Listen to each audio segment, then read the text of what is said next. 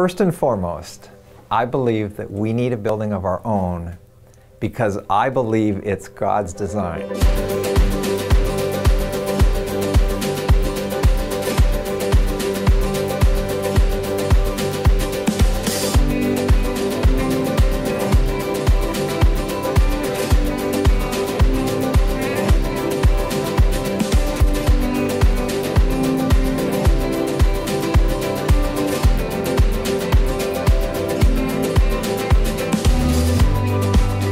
I think God has given Metro a very unique situation. There's good churches all over this county. All over the Metro New York area, there's wonderful churches. But Metro seems to fall into this unique niche where we have got a multi-ethnic, multi-generational situation. We have a church that is based on weakness, not on strength, where we encourage people to be transparent with their lives exactly where they are, that God meets us exactly where we are. And I've had conversations with Pastor Peter about this in the past, and one of the things he shared with me from his heart was that he doesn't know of another church that's really reaching the segment of the population that Metro is. And he said, I always want there to be space for more people to come who need to be here. The reason that Greco School is not a good solution for us long term is that we have such limited access to it in a given week. And if you think about it, we really have it for about 4 hours on a Sunday morning. And then for the rest of the week, we're kind of on our own to figure out space to use around the city of Englewood or office space that we lease. I could easily see us more than doubling the space that we have right now in terms of capacity. No matter what we do, ultimately, I can see Metro outgrowing it. And that's why Metro is we're already having the conversation about that very fact, that dynamic. And we have no reason to think that the growth is going to stop at Metro. It hasn't yet since its founding 14 years ago. The space that we're using right now at Greco Elementary, while it's great in a number of different aspects, it was never designed to be a church. And if you visit us on a Sunday, you will see that the space we actually meet in for adult worship is a cafeteria. And the cafeteria tables are around. You can see them. The stage that we use for our worship team and for preaching and for dance and for drama is a tiny little triangle in the corner because a cafeteria doesn't need a big stage space. So what we do is we make do with what we have there. Now, we're guests in that building. It's not our building. We can't change the color of the paint. We can't build a larger stage or move the stage or anything like that. We have to just work with what is already there.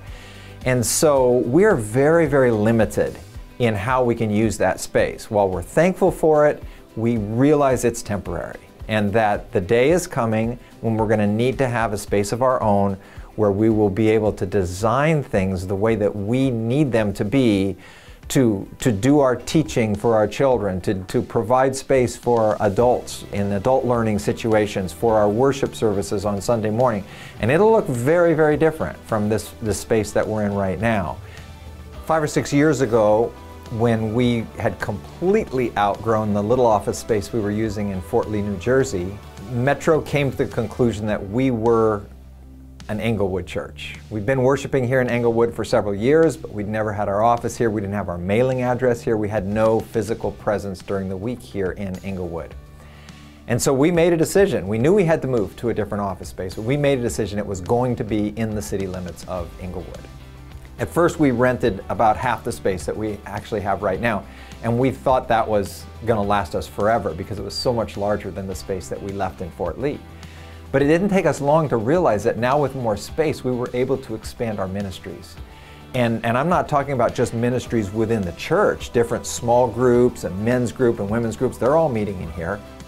Soon we got to the point where we realized that, we were literally bursting at the seams here. We spoke with our landlord.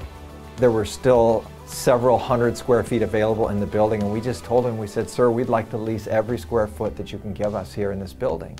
And he did that, and we rewrote the contract, and so what we have right now is all that was left of the building for us. But once again, we're at this point now where people are like in competition for scheduling the space here because like not having our own church building that we have access to all week long, the little space that we have here is very, very high demand space for us. And so we can easily read the handwriting on the wall and say this can't last much longer. We either make another move here in Englewood, lease some additional office space somewhere, or we move ahead on what we believe God is calling us to do, to move into a permanent home here. In terms of the difference that this building is going to make for us at Metro, there's dozens of different reasons, but let me just share a couple of them. One that comes to mind right now is the amount of time, effort, and energy that goes into setting up and breaking down at the school every Sunday. A lot of people don't realize it, but we have actually a team that shows up at 7 o'clock in the morning on Sunday to set up classrooms, to set up the worship space, to set up all of our technology so that by 9:30 we can have our first worship service. Now, if you can imagine all of that time and effort being translated into the specific ministries, we will also have the ability to add things that we're not able to add there at the school. And what I mean there is, in terms of adult ministries, there's all kinds of things that we want to offer to our adults, but we just can't in the space where we are. Well, this new facility is going to be designed in such a way that you could have a seminar going on with 50 adults in there, maybe during one of the services. And those adults may attend one worship service and they might go into a seminar, a parenting seminar, or a financial seminar, or any number of things that we're not able to offer right now at the school. I think those things in and of themselves will really change the landscape. There's something unique that's going on at Metro, and we don't want to limit that because we've run out of space.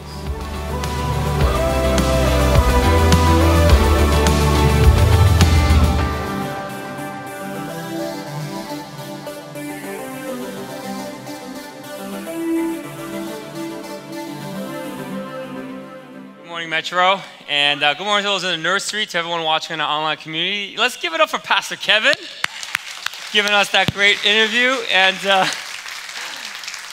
you know, you guys saw my video last week. You know how many takes I had to do?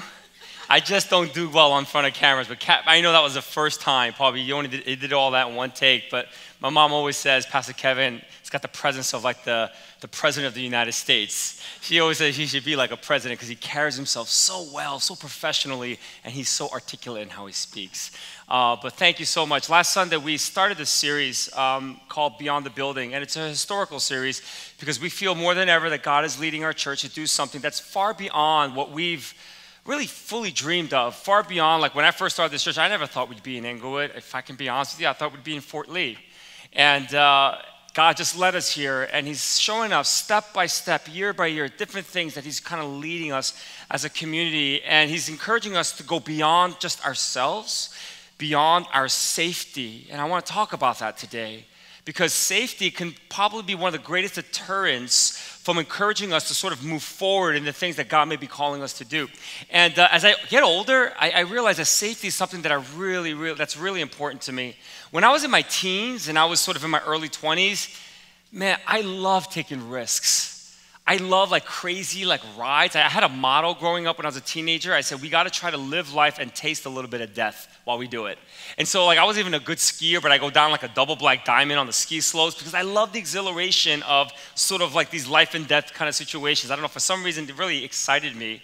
I would do that. And I remember even like when I was in my 20s, I jumped out of a plane and I did a skydiving with some friends, and I've never done that before. It was on my bucket list to do it, and being able to do that was like such a great thing. And for now, I will never do that again. I'm 44 years old. I just don't know why I did that. It was crazy.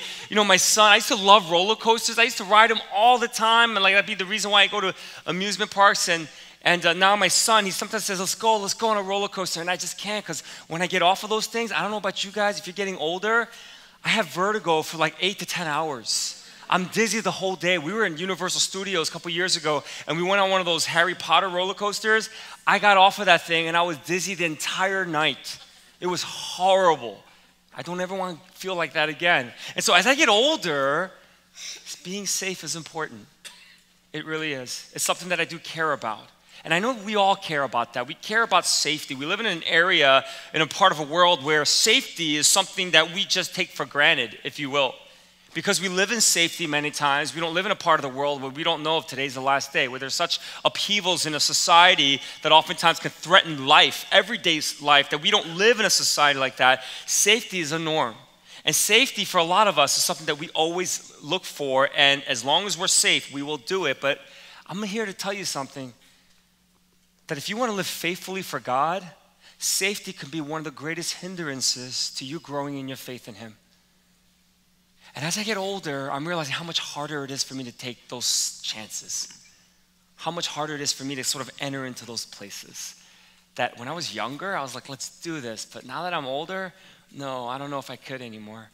And I think there's got to be some healthiness to this, because I think for those, there are some Christians and they just want to like sort of take risks every single day. They want to just kind of do these things, and they want to take these spiritual bungee jumps all the time. And I don't think that's healthy, guys.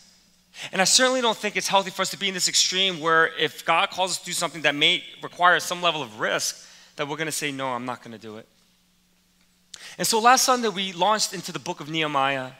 And my hope is that as we look at the book of Nehemiah, sometimes it's really hard to be like Jesus when we study the life of Jesus, but it was just great. We learned so much. My hope is that we can try to also be sort of like Nehemiah, learn from some of the things that he was able to learn from, so that God was able to use him in a way. And he's going to teach us how we can live beyond safety today, how we can get past sort of us sort of wanting to be safe all the time. And last Sunday, we launched this series and we talked about the 3 key elements to how Nehemiah was able to sort of save a country that he wasn't even born in. He was a foreigner. He grew up in Persia, but yet God had laid a burden on him for Jerusalem, even though those were his ancestors and his people. And we talked about how that God had given us a desire to care, that Nehemiah had a desire to care for his community. He wept for his community, and he prayed for his community. And God was able to use that as a catalyst to get him going and to get him to sort of get into that place. Today, he's going to teach us how you and I can live beyond safety. Because if we continue to always revert to safety, we're never going to really fully encounter God in a big way. And somebody said this week, and I thought it was great, a safe life is a boring life. And life is not just about you having fun all the time. That's not what it's about. But it is about you having meaning. And there's a purpose to what you're doing every single day of your life. And that, my friends, requires us getting out of our comfort zone and going beyond just safety. All right? So before we get started, I just want to lead us in a time of prayer, and then we're going to look at this passage of Scripture. Kind of just give us about 25, 30 seconds of just silence, preparing your heart to receive from God, and then I'll lead us in prayer.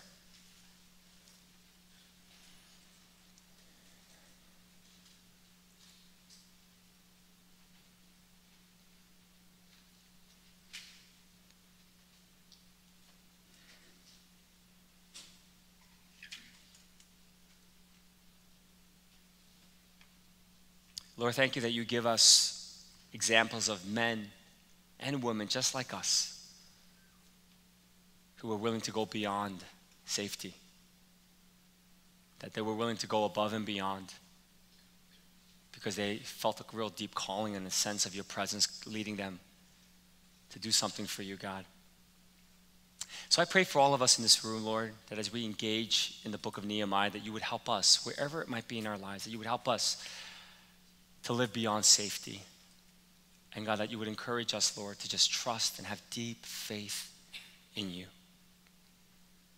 so that we can see the Red Sea part, so that we can see the Goliaths being defeated in our own lives, so that we can even see how an uneven battle between hundreds of thousands of people with just 300 people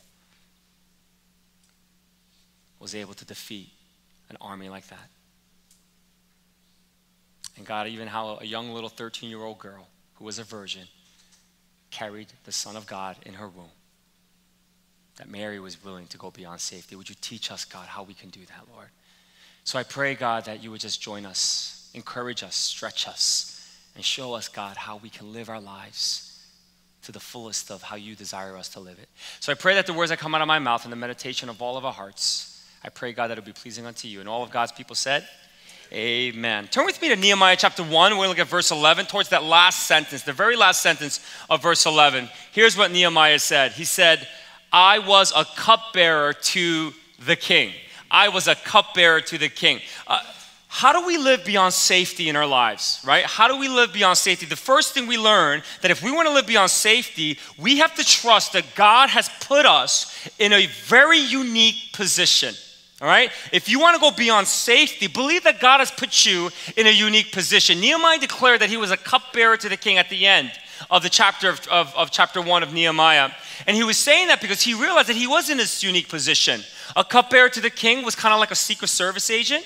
He wouldn't necessarily take a bullet for the king, but he certainly would be willing to drink a wine that was poison for the king and give his life up so that the king wouldn't have to. That position was a very trusted position. A king didn't just select anyone to be his cupbearer.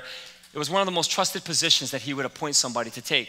So Nehemiah had this position, and he knew that it was a unique position, and he knew that it wasn't just for him to enjoy the lifestyle of the royal palace. He knew it wasn't just for him to wear these nice silk clothing every single day and just enjoy the life as part of the king's upper staff. No, he knew that God had placed him in a very unique position for this time in life, and especially in the time of the life of the people of God. Do you realize, remember the book of Esther, it's right after Nehemiah, but when you look at it chronologically, Esther chronologically happens before Nehemiah. Esther was the queen of Persia. She was married to King Artaxerxes' father, which is King Xerxes. All right? I hope you don't get mixed up with the name.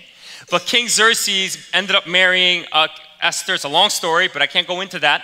But and when she was the queen, there was a governor of Persia by the name of Haman. And Haman didn't like the people of God. In fact, he hated them so much that he convinced the king to order a decree to kill every Israelite in the Persian Empire. It was a genocide of epic proportions. And Mordecai, who was a relative of Esther, said, hey, Esther, you're the queen.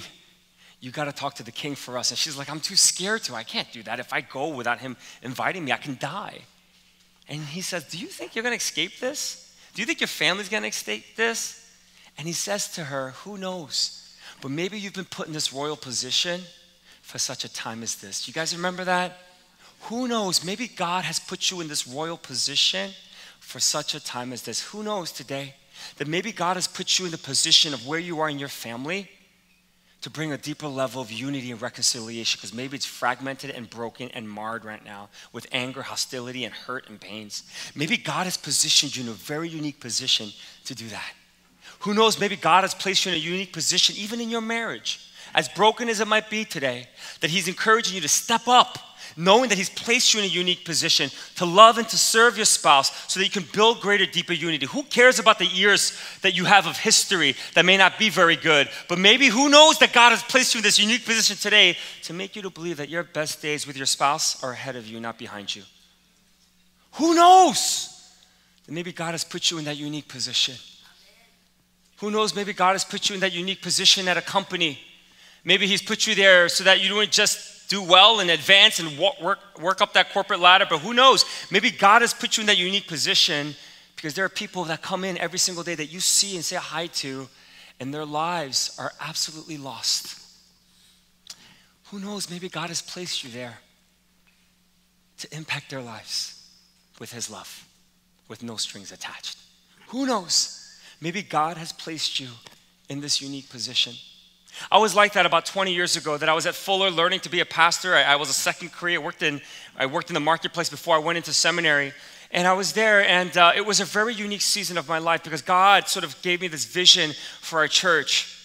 And when he gave me the vision for this church, basically, Kevin talked a little bit about it, but I said, what would it look like if we can be a community where we come together? What brings us together is our pain, not our strengths, but our weaknesses. I said, that would be pretty amazing and dramatic. It would be crazy if God brought people here. And when we live in a world today where everything is about strength, we connect with people based upon strengths. We work at places by exploiting our strengths so that people can hire us. Strength is in the world in which you and I live in. And when I started to study the Word of God and started to kind of go into it and started learning some things in different classes, I said, what would it look like if what brings us together is our pain and our weaknesses? I said, that would be a crazy community if that could happen. And I remember just kind of sharing this with a couple of different professors and things like that, and a couple of my friends and colleagues, and they said, well, you can do that, but it's never going to be a big church. If you want to grow a church, it's got to be homogenous. Because I said, no, I feel like God's going to call and bring the nations together. And it's been amazing in the past 14 years that God has called people from all walks of different life to come and be a part of this church. Do you know that we have anywhere between 30 to 35 different countries represented in this church? How amazing that is?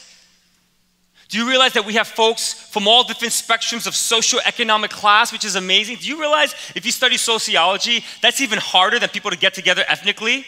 When people are from different different range of socioeconomic class? And that we have people in our church doing that. We got folks committed and being in relationships with folks from all different types of socioeconomic class. You know the thing that's really surprised me is that God's bringing such a rich diversity of age here in this church, generations. And I'm not talking about the little kids and the youth group kids. I mean, that's all amazing and great. I expected that. But you know what's really been shocking me? That God's brought people like moms, grandparents.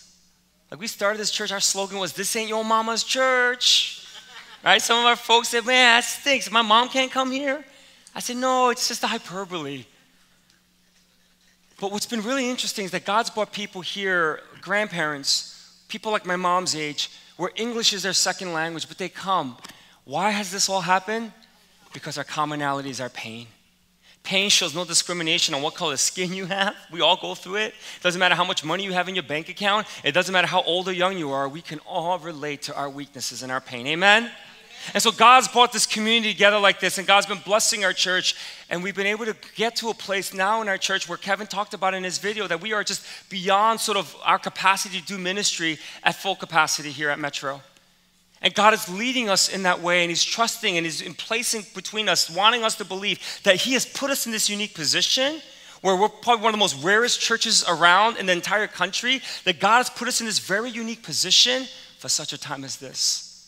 That he's calling us to come together as a congregation where our unity is expressed so deeply in our diversity, right? Because you cannot have oneness unless there's diversity. Right? Richard Twist, a famous doctor, an American Indian theologian, he said that unity cannot exist apart from diversity. That's why God is one, because he is three.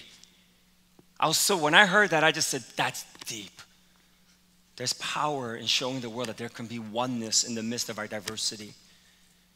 And God has placed us in this unique position to go above and beyond safety and to trust in him and to believe that he's guiding us and leading us as a church to continue to move forward and to continue to do the things that he's calling us to do as a church. I don't got to keep telling you about kind of where we are at maximum capacity within our services here, youth group room, the kids, but also this city desperately needs us at this moment in time for us to come together and realize that we've been positioned in a very unique position so that we can serve this community in a deeper way. I shared with you the statistics last Sunday. Juvenile crime here is huge in Englewood. We send the highest number of young teenagers to detention centers. It's not because they're bad kids.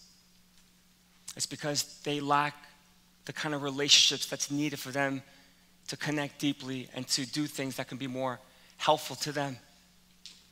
8th graders don't pass their park scores. My kids just took their park. 61% of 8th graders are failing in their English language arts. They don't meet the requirements in their park state scores to go into high school. 61%. 87% of 8th graders struggle with that in math. And these are smart and bright kids. You really have to trust me on that. They're future lawyers, doctors, they're future political leaders here in our community. They're amazing kids. What they lack is just deeper, healthier relationships with some folks. This school system, Englewood has some of the best teachers. I've been able to sit down. Some of you go teach in the school.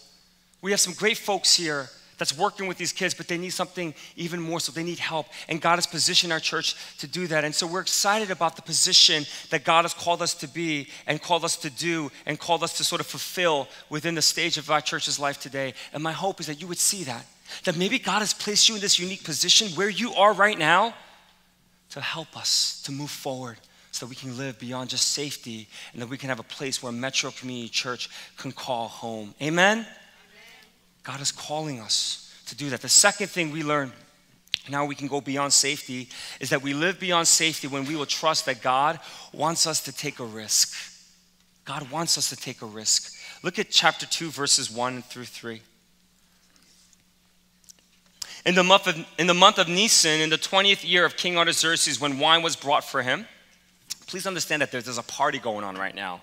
All right, that month of Nisan is like a party time. When wine was brought for him, I took the wine and gave it to the king. I had not been sad in this presence before. So the king asked me, why does your face look so sad when you are not ill? This can be nothing but sadness of heart. Nehemiah says, I was very much afraid, but I said to the king, may the king live forever. Why should my face not look sad when the city where my ancestors are buried lies in ruins and its gates have been destroyed by fire? The king doesn't really concern themselves with their servants. Meaning, if you were a servant of the king and you had a bad day, you had to look like you were having a good day. You were not allowed to be sad, especially during a party. There was a party going on. Here is wine being brought to the king, and Nehemiah is looking real sad. He took a real risk. But you know what Nehemiah was? He was a party pooper.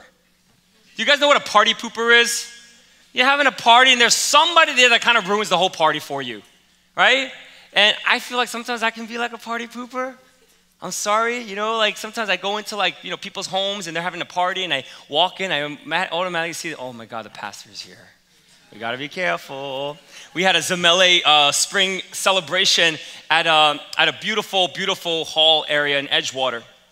And there was about 95 to 100 people there. And I came late because my daughter's birthday was that day, so we had a party for her at the house. I came really late. And so I walked in, I saw a bunch of people from my church. And I remember they were holding their drinks and they saw me. They're like, oh, okay. I was like, no, I don't want to be a party pooper, guys. Have fun, do your thing. Just don't get drunk, but have fun. But you know who a professional party pooper is? My mom. My mom is like a professional at it. We took her to Cancun with us a few weeks ago, and we went to an all-inclusive resort. Fantastic place. Like everything is free. Food is free. Drinks are free. I was at dinner and I ordered a glass of wine, and she looks at me and she said, why are you drinking? I said, well, I want to enjoy a glass of wine. She says, you're a pastor. You should not drink. And that kind of got me angry because I'm sick and tired of hearing that. And so I drank the whole thing and I ordered another one. And you know what she said to me? She said, are you an alcoholic? I said, no, I'm not. She said, Peter, you're a pastor. Jesus didn't drink wine. And I said, no, he did drink wine. And she said, you know what she said? She said, it's because there was no clean water back then. And that's why they drank wine. I mean, the excuses she's throwing out. And I said, I beg to differ, Mom. I studied it. And you know what this woman did? She woke up the next morning. I don't know what time she woke up. She didn't bring her Bible with her, so my wife brought hers. It was a Korean English Bible. She spent hours looking for a verse in Proverbs where it says, do not drink wine, right? She spent hours on it, and she found it. She finally, when I woke up, she said, get over here, read this. And I said, Mom, it says do not drink wine and do not get drunk. I said, it's about not getting drunk. I mean, party pooper. It's the beginning of the trip. Professional party pooper. Right? Had a wine. I couldn't even drink a margarita in peace. She kept saying stuff as a result of it. Nehemiah was a party pooper. There was a party going on. The king was throwing it. Your servants had to look good. And Nehemiah took a tremendous amount of risk. You guys need to know this. A risk where if the king was having a bad day, he could not only remove him of his title as a cupbearer to the king, which is a privileged position, but he could have also sentenced him to prison, or even worse, he could have ordered that he would be killed. That's how much of a risk Nehemiah took. He took even a greater risk. You know what else he did? He indicted the king that he was not doing a good job in caring for his kingdom, because Jerusalem and Judah was under his kingship. And he said, how can I be happy when my ancestors' house, my ancestors' country in which you oversee lies in ruins? The dude was just so honest and so transparent and so real, but he was willing to take this risk because it wasn't a human risk, Metro. It was a godly risk that God was calling him to take. You see, sometimes I know there are people who just love taking risks all the time, and I call those perhaps human risks. God might be involved in that. He might, or he might not be. But God encourages us at some point in our lives to take godly risks. So what are some of the godly risks that he's calling you to take today? Are you sensitive to those godly risks? Because if you don't, and you sort of revert to your safety, you're never going to really grow. It's going to be a tough life for you. That God is encouraging you to take those risks for him. The leadership of this church, the pastoral staff and the leadership team, we're taking a risk in doing this capital campaign beyond the building. We are. We're taking a risk because we're encouraging our community that on June 3rd is the big day for us as a church where we're going to come together. We're going to have a service and then we're going to have good food afterwards. But we're going to come together and we're going to pray. We're going to hope, and that you've seasoned this last several weeks in prayer. And then we're going to come together and we're going to pledge a 3-year pledge for the next 3 years of how much we can give above and beyond our normal tithes to this building campaign.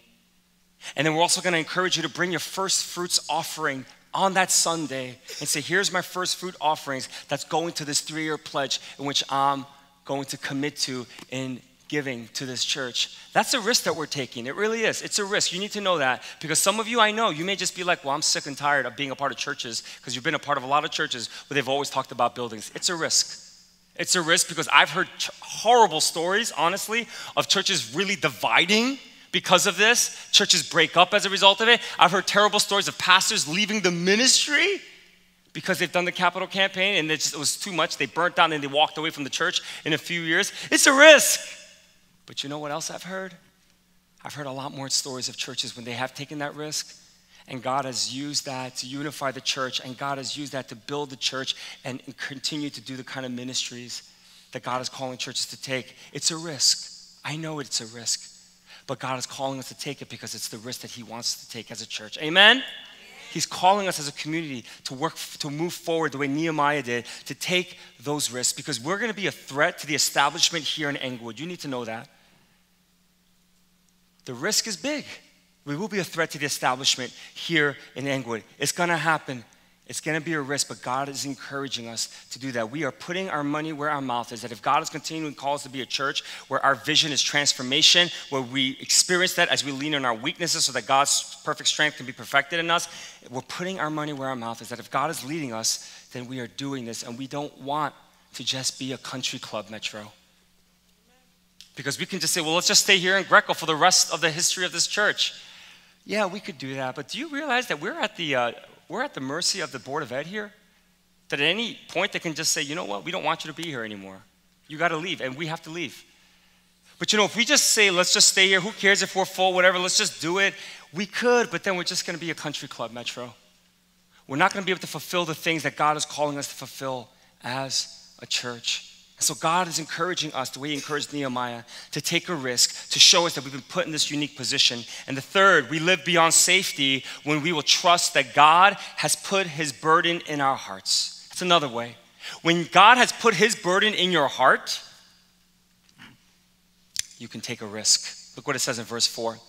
Then I prayed to the God of heaven, and I answered the king, if it pleases the king, and if your servant has found favor in his sight, let him send me to the city of Judah where my ancestors are buried so that I can rebuild it. Nehemiah, after he heard from Hananiah what was going on in Jerusalem, before he went to the king, he sat and he prayed and fasted for 4 months, guys. That's a long time. For 4 months, he had prayed, and as he was praying, as he was fasting, and asking God to give him strength and to help him, God was giving him a greater burden. Really, he was giving him a greater burden for the people of God. And so as a result of it, we see that Nehemiah goes, and because he's got such a great burden, he's taking this tremendous risk, and he's going to the king, and he's making these crazy demands that we're going to look at later, but he has the burden of God in his heart. Do you have the burden of God in your heart? Do you, Metro? Do you carry God's burden in your heart today? You see, do you know what God's heart gets burdened over? The greatest burdens of God's heart, when you look at the Bible, are really 2 things. Lost people and people who are experiencing injustice, and as a result, they're living in either poverty or deep oppression as a result of it. Those are the 2 greatest burdens that God has in his heart. Nehemiah had that. Nehemiah realized that God's people were being oppressed. Nehemiah knew that God had a tremendous heart for the lost, and as a result of that, he started to grow. He started to receive the burden that God had given to him. And that's the beautiful thing about this. And I guess the challenge for us is this: do we have a heart for the lost? Do we have a heart for those who are hurting today? Do we have a heart? You see, it's really interesting when you think about burdens. When we think about burden, when we think about our prayer life, think about your prayer life for a second. It's really so myopic many times because so many of us, we want God to have the burden that we carry in our hearts, don't we? We pray about it all the time, that God, I have all these burdens that I'm going through right now, and God, would you have a burden for it in your own heart? And I don't think that's a wrong thing, but how many times do we approach God in that way? How about we actually approach God in a way where we say, God, I want to have your burden in my heart. You see, that's the secret to us growing and understanding the depth of what God wants to do in your life and my life. And God wants you to carry his burden today. He's asking us as a church, because he's put us in this unique position, and because there's some people in this church, a lot of people that are willing to take a risk, will you carry his burden? Will you receive it and carry his burden for the lost and for hurting people today? Will you carry that burden today? Because if we can, oh my goodness, God's going to do some amazing things in our community as a result of it, that he truly will. And let me tell you right now, our church, our leaders of this church, our leadership team, our pastors, we have a big burden for this. God continues to bring lost people to this church. I don't know why he does, but every week God brings people who are lost. And at the place and rate we're going now, we're not going to be able to welcome anymore into this place. We have to have a burden for that. We have to have a burden for the lost people here in Englewood, especially the statistics that I read, that there are children, there are people here that are experiencing hardships in life because there are things going on here that we have to fight and stand against, that we have to have a heart for justice, that we have to have a great burden for it. And God is leading us as a community to do that. Will we be like Nehemiah and have that kind of great burden? Nehemiah, the only way it's going to happen is through prayer, Metro. That as we pray together and fast as a community, so please sign up for that 40 days of fasting and praying. By the way, can I just thank you guys for signing up for that? I looked at the list this week, and man, there's like 15 people a day that signed up for praying and fasting for this. That's the only way. The only way you're going to get God's burden and receive the burden that God has on his heart is when you pray and say, God, what is burdening your heart today? And so can you pray? Join us in prayer and receive the burden that God wants to give you for this church and for even the city here in Englewood. Fourth, we live beyond safety when we will trust that God will grant us great favor. All right? God's going to give us great favor. Why? Because we carry his burden. Because we carry his burden. Look at verse 6. Then the king with the queen sitting beside him asked me, how long will your journey take? And when will you get back? I pleased the king to send me, so I set a time. I also said to him, if it pleases the king, may I have letters to the governors of Trans-Euphrates so that they will provide me safe conduct until I arrive in Judah? And may I have a letter to Asaph, keeper of the royal park, so he will give me timber to make beams for the gates of the citadel by the temple and for the city wall and for the residence I will occupy. And because the gracious hand of my God was on me, the king granted my request. So I went to the governor of Trans-Euphrates and gave them the king's letter. The king had also sent army officers and cavalry with me. Nehemiah carried the burden of God, and so he knew that God was going to grant him not just some favor, but great favor, right? Great favor. And he asked the king for everything. He says, can I get a letter so that I can get safe passageway through the Trans-Euphrates? You know who ran that area? Was Sanballat, who was the governor of Samaria. And you're going to read as we go on into the series in Nehemiah, Sanballat, Tobiah, and Geshem tried to stop what God was trying to do in Judah, in the city of God, that they were trying to do that. And so Nehemiah was smart. He said, can you give me a letter? And that letter, when Sanballat saw it, there's nothing he could have done. Because if he would deny Nehemiah a safe passageway to Judah, then he would be denying the king and he would get in trouble. And so he allowed him to do it. But then, he went for it. He said, can I also get like another letter so that I can get all the free timber and resources that I need to rebuild the city? And the king said yes. Not only that, the king gave him an army to protect him so that he can get there safely. Man, that's God's favor. It's not just some favor, it's great favor. I don't know about you, but I want to constantly be living in God's great favor. Don't you want to live in God's great favor? Great favor. Because you don't want to live in his disfavor. You want to live under God's great favor. And a lot of us, when we think about God's favor, a lot of us, we think of it in a very myopic way. We think of it as just, God bless us, bless our home, bless our children, bless our family, so that, we can just continue to live our life well. We pray for certain things, that our kids will go to good schools and different things, that God will bless our careers. And I'm not saying that that's not God's favor. I think it's really ancillary. But when you look at the Bible, you realize that God's favor always was deeply connected to us having his burden in our hearts. Meaning if God was going to pour you out his favor, you got to go and do something for God pretty amazing and spectacularly. That God was calling you and I to do that. So favor, living in God's favor, literally what it means is not just so that your life can be blessed. God's favor is there so that you can carry out his burden, the purpose that he wants you to live out, so that lost people can be found. So that people who are experiencing injustice can experience some justice. That's how we live in God's great favor. That's why when Moses was just kind of hanging out as a fugitive, God says, I want you now to go back to Pharaoh and I want you to tell him to let my people go. All right? And Moses was saying, no, I can't do that, God. I just can't. It's just too hard. I can't even speak well. I got a speech impediment. And God says, I'm going to grant you great favor. You need to have that burden. He says, you had a burden in your heart once before, Moses, but you used it to kill somebody. That's not what I'm going to have you do. If you carry this burden the right way, I'm going to lead you. You're going to see my favor. And he did. The whole people of God left. The Red Sea was parted. It was beautiful. I talked about David and Goliath too. David was this little boy just bringing lunches to his brothers because his fathers had to do that. They were in war. And everyone was so scared because there was this Goliath. He made Shaq look like a tiny man. This guy was huge and strong. And David said, how dare this guy defy God?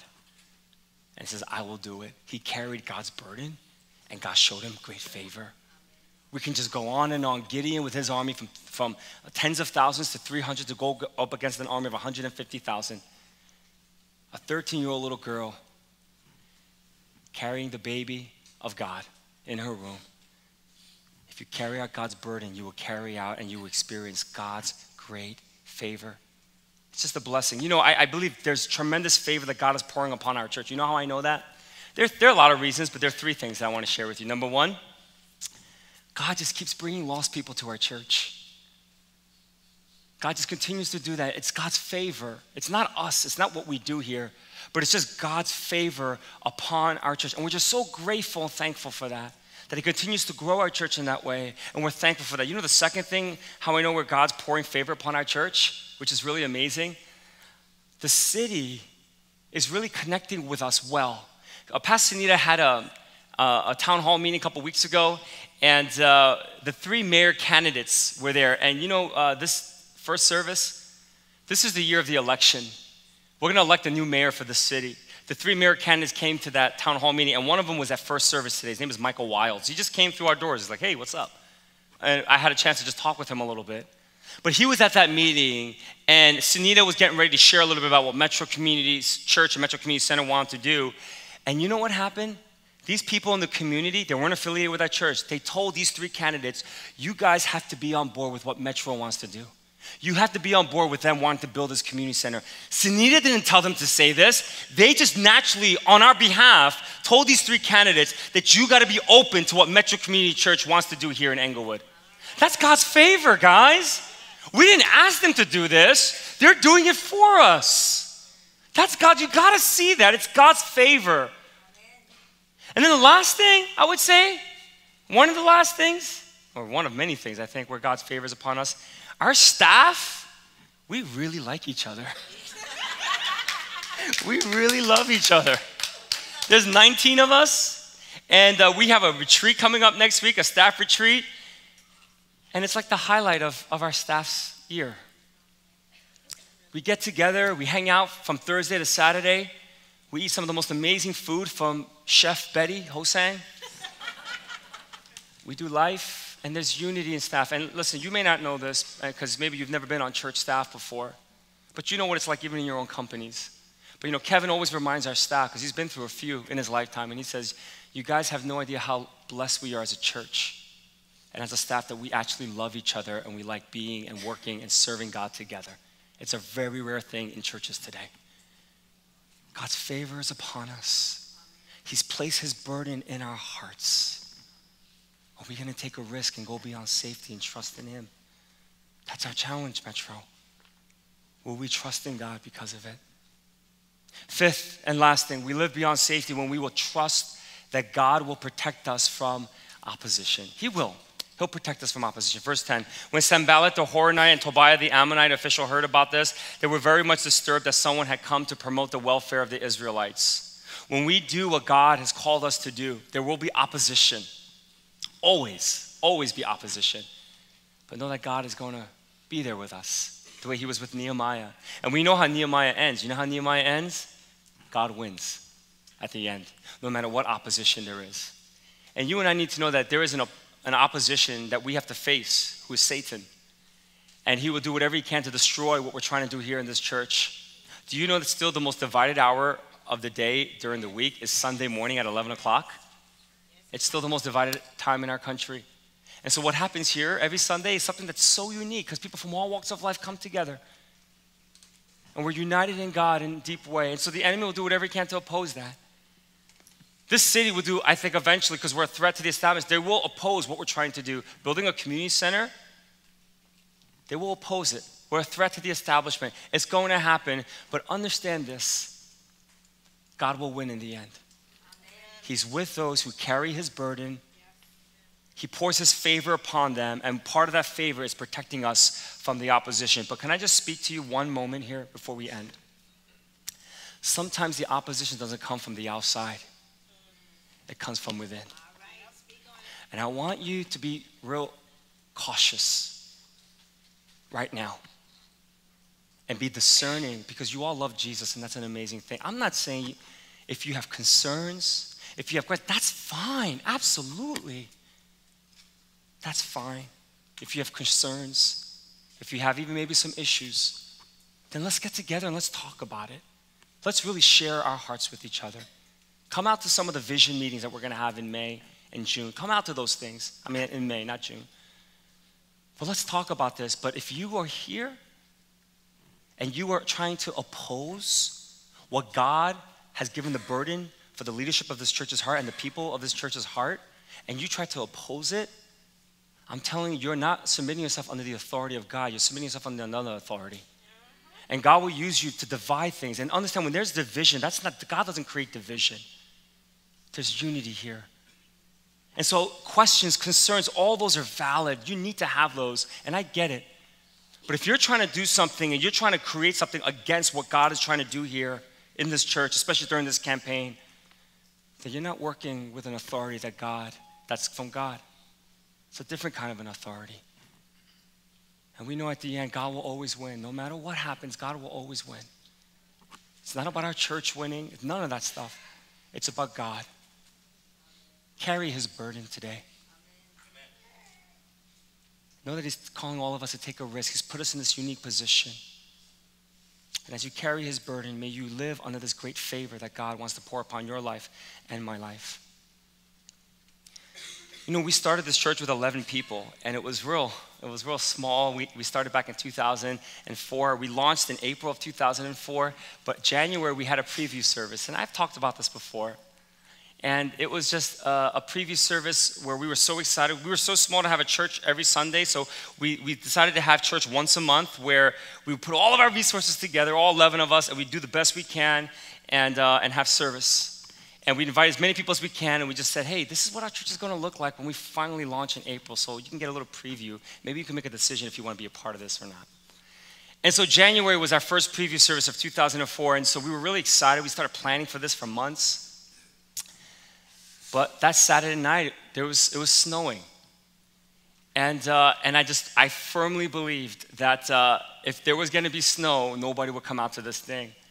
And so I stayed up all night and I prayed that God would stop the snow. And the most annoying thing about all of it is that the more I prayed, the more it snowed. And I said to myself, I said, God, why don't you hear my prayers? You ever feel like that? God, why don't you ever hear my prayers?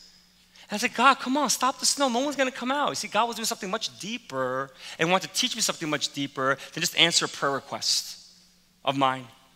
And so it was discouraging. And in the morning, there was a lot of sleet. It was really cold rain, and things were even more worse. The roads were worse. It was slippery and stuff. And so I just said, all right, you know what? I'm just going to do my best. But I was defeated. I walked into the Fort Lee Athletic Club, and it's no longer there anymore, and I was shocked to see 11 people serving God with such joy and passion. They were giving it all. They were laughing. They were excited. And I remember just thinking, do you realize it's still snowing, guys? Why are you so excited? I went downstairs to where Shirley was having Metro Kids, and she was transforming the bar into a children's sanctuary. The excitement that they all had. And I sat down with them and I just said, I need you to forgive me, guys. I really do.